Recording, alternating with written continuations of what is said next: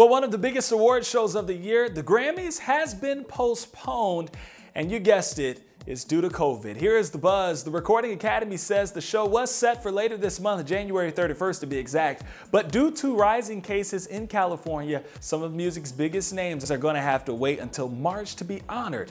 Now, according to the Associated Press, it will be a smaller scale event this year, and it's going to be hosted by Trevor Noah. And Starbucks has added new winter menu items, including the honey almond milk, cold brew, and flat white.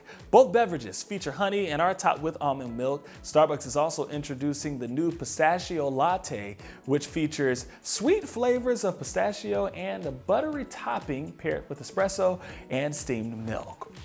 And trending right now, this story is really just bizarre. Imagine getting thousands of text messages and phone calls from all over the nation after the president tweets your number in error. Well, that's exactly what happened to one Michigan family. They say they had been getting thousands of texts and calls after a post went up on the Team Trump Twitter and Facebook pages, and it included their number saying it belonged to former Michigan Speaker of the House, Lee Chatfield. He actually no longer holds that position, but the post asked people to call the number to ask Chatfield to decertify election results. Now, it has slowed down all of the calls and text messages, but they say they're still getting some about every 3 minutes. As you can imagine, that family isn't too happy about that.